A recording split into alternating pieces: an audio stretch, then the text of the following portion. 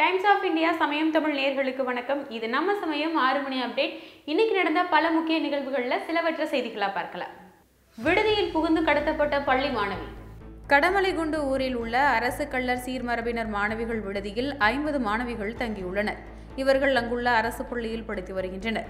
இந்த விடுதியில் நவம்பர் 3ஆம் தேதி இளைஞர் ஒருவர் அத்துமீறி நுழைந்து அங்கிருந்த ஒரு மாணவியை வலுக்கட்டாயமாக கடத்தி சென்றுள்ளார். இதுகுறித்து மாணவியின் பெற்றோர் விடுதி மாணவிகள் காவல் நிலையத்தில் புகார் அளித்தனர். ஆனால் காவல்துறையினர் மாணவி கடத்தப்பட்டது குறித்து எந்தவித நடவடிக்கையையும் எடுக்கவில்லை என கூறப்படுகிறது. இந்நிலையில் விடுதியை சேர்ந்த 2 மாணவிகள் தேனி மாவட்ட ஆட்சித்தலைவரிடம் கடத்தப்பட்ட மாணவியை மீட்டு தருமாறு புகார் அளித்துள்ளனர். மாணவி கடத்தப்பட்டு 4 நாட்கள் ஆகியும் இன்னும் தகவல் தெரியாத நிலையில் பெற்றோர்களும் உடன் பயிலும் மாணவிகளும் கலக்கத்தில் உள்ளனர். புதிதாக உருவாகியுள்ள புல்புல் புயல். அரபிக்கடல் பகுதியில் கியார் மகா என 2 புயல்கள் உருவான நிலையில் வங்கக்கடல் பகுதியில் புதிதாக புல்புல் என்ற புயல் உருவாகியுள்ளது. மத்திய வங்கக்கிழக்கு பகுதியில் நிலை கொண்டிருந்த ஆழ்ந்த காற்றழுத்த தாழ்வு மண்டலம் வலுப்பெற்று புயலாக மாறியுள்ளது. இதற்கு புல்புல் என பெயரிடப்பட்டுள்ளது. இந்த புயல் வடமேற்கு திசையில் நகர்ந்து மேலும் வலுப்பெற்று தீவிர புயலாக மேற்கு வங்கம், வங்கதேசம் பகுதிகளுக்கு செல்லும் என சென்னை வானிலை ஆய்வு மையம் தெரிவித்துள்ளது. மேலும் நவம்பர் 8ஆம் தேதி முதல் 10ஆம் தேதி வரை உள் மாவட்டங்களில் ஒரு சில இடங்களில் லேசான மழையும் ஒரு சில இடங்களில் கனமழையும் பெய்ய வாய்ப்புள்ளது எனவும் தெரிவிக்கப்பட்டுள்ளது. இந்நிலையில் சென்னையில் 2 நாட்களுக்கு வறண்ட வானிலையே நிலவும் என சென்னை வானிலை ஆய்வு மையம் தெரிவித்துள்ளது. மாசு புகையிலிருந்து கடவுள்களை பாதுகாக்க மாஸ்க்.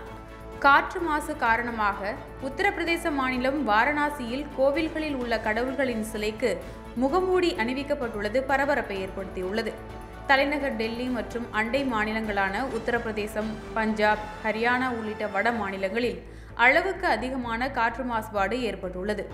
இயல்பு நிலையான 2.5 மாசு துகளை தாண்டி 800 புள்ளிகள் வரை சென்றுள்ளதால் நிலைமை மோசமாகியுள்ளது. இந்நிலையில் காற்று மாசு காரணமாக உத்தரப்பிரதேச மாநிலம் வாரணாசியில் உள்ள தார்கேஸ்வர் ஆலயத்தில் உள்ள சிவலிங்கத்திற்கு கோவில் நிர்வாகத்தினர் முகமூடி அணிவித்துள்ளனர். அதேபோல் வாரணாசி மாவட்டம் சிக்ரா நகரில் உள்ள சிவன் பார்வதி ஆலயத்தில் இருக்கும் சிவன், பார்வதி, சாய்பாபா சிலைகளுக்கும் முகமூடி அணிவிக்கப்பட்டுள்ளது. ஹாங்காங்கில் கண்காட்சியில் வைக்கப்பட்டுள்ள வைர கழிவறை. சீனாவின் ஹாங்காங்கில் ஆரோன்ஷம் என்ற நகை நிறுவனம் தங்கம் மற்றும் வைரக் கற்களை கொண்டு நம்ப முடியாத அளவுக்கு ஆடம்பரமான கழிப்பறை கோப்பையை தயாரித்துள்ளது. முழுக்க தங்கத்தை கொண்டு செய்யப்பட்ட இந்த கழிப்பறை கோப்பையில் அமரு பகுதியில் 335 கேரட் வைரக்கற்கள் பதிக்கப்பட்டுள்ளன. இதில் பதிக்கப்பட்ட வைரங்களின் எண்ணிக்கை 40,815. வைரக்கற்கள் பதித்த பகுதி துப்பாக்கி குண்டுகளும் துளைக்க முடியாத புல்லட் ப்ரூஃப் கண்ணாடியை கொண்டு உருவாக்கப்பட்டுள்ளது.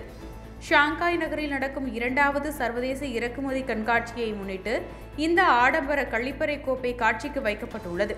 இது பார்வையாளர்களை வெகுவாக கவர்ந்து வருகிறது. களத்தூர் கண்ணம்மா என்ற படத்தில் குழந்தை நட்சத்திரமாக அறிமுகமானவர் நடிகர் கமல்ஹாசன். கலைத்துறையில் ஆர்வம் அதீதம் கொண்டவர். இவர் கிட்டத்தட்ட 200க்கும் அதிகமான படங்களில், அதுவும் தமிழ், மலையாளம், தெலுங்கு, ஹிந்தி ஆகிய மொழிகளிலும் கால் பதித்துள்ளார். ஒரு இயக்குநராக வர வேண்டும் என்பதுதான் கமல்ஹாசனின் விருப்பமாக இருந்தது. கமல்ஹாசன் பிறந்த நாளை முன்னிட்டு 3 நாட்களுக்கு விழா ஏற்பாடுகள் செய்யப்பட்டிருக்கிறது. இந்நிலையில் போஸ்டர், பேனர், கட்சிக்கொடி இல்லாமல் தனது பிறந்த நாளை நலத்திட்ட உதவிகள் செய்து கொண்டாட வேண்டும் என ரசிகர்களுக்கு அவர் கோரிக்கை விடுத்திருந்தது குறிப்பிடத்தக்கது.